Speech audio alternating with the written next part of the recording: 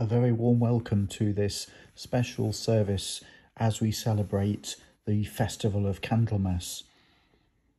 Candlemas in the Christian calendar is also known as the presentation of the Lord or presentation of Christ in the temple, a time when we celebrate the meeting of Jesus in the temple with the aged Simeon, as we hear in St. Luke's Gospel, which we will hear later in the service. This Christian festival commemorates the occasion when the Virgin Mary, Jesus' mother, in obedience to Jewish law, went up to the temple in Jerusalem, both to be purified 40 days after the birth of her son, and to present him to God as her firstborn. This festival was formerly known as the Purification of the Blessed Virgin Mary, and is simply now known as the Presentation of the Lord. You may ask why it's called Candlemas. Well, it's become tradition that candles for use in church, and indeed candles that are to be used at home, would be brought to church to be blessed by the priest on this festival day. And so today, even today, we still bless candles for use for the year ahead. And so very much light is part of this festival. In the midst of these dark days of winter, and perhaps particularly in the dark days as we continue to struggle with this pandemic, light is so important.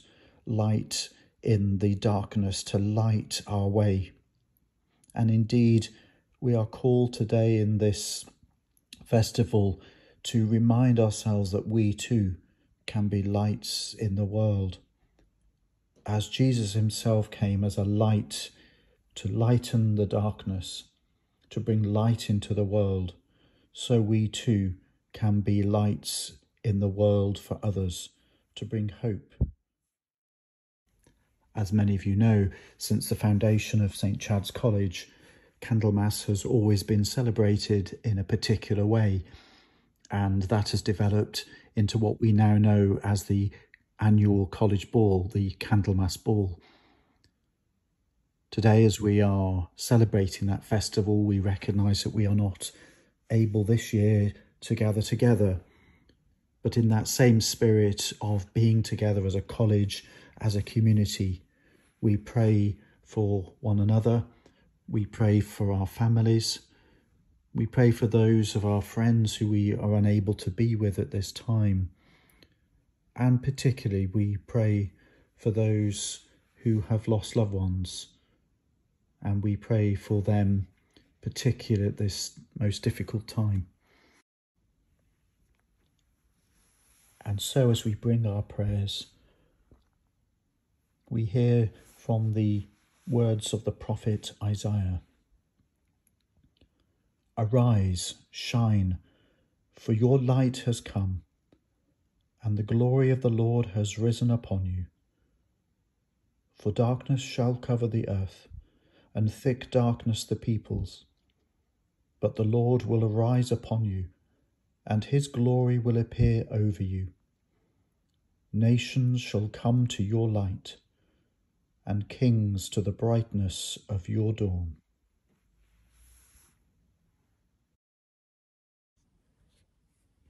A reading from the Gospel according to Luke. Now, Lord, you let your servant go in peace. Your word has been fulfilled. For mine own eyes have seen the salvation which you have prepared in the sight of every people, a light to reveal you to the nations, and the glory of your people Israel.